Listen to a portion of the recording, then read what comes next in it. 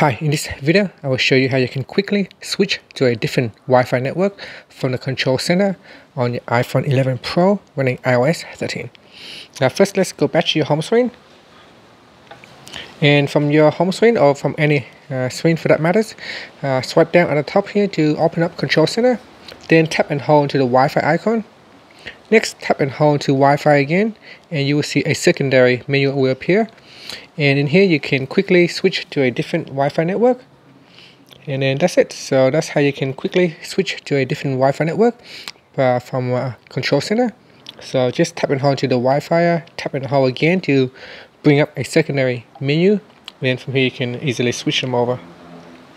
And that's it. So if you need to put in the password, you can do so. Then just tap on the join button and you can join your other Wi-Fi. And that's it. Thank you for watching this video. Please subscribe to my channel for more videos.